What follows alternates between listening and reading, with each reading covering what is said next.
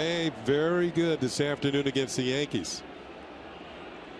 Look at him. And Solarte gets hit.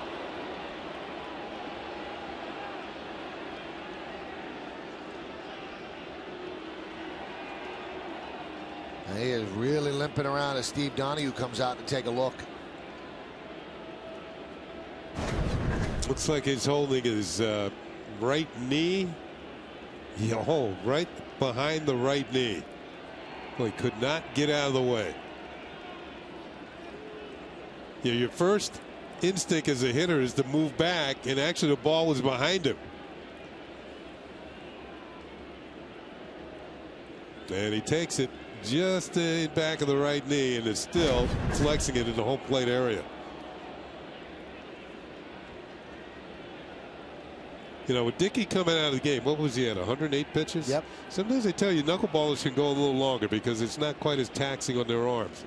But it's early in the season, and maybe that's why John Gibbons feels he's going to take Dickey out of the game. And as you mentioned earlier, he does throw the ball harder than most knuckleballers, so it takes a little something out of him. It's not as if he could stay out there all day.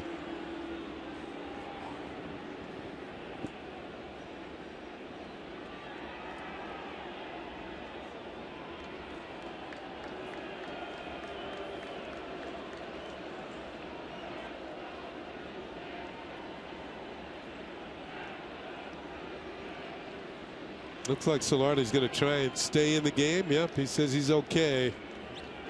He might feel that a little bit more later on tonight or tomorrow.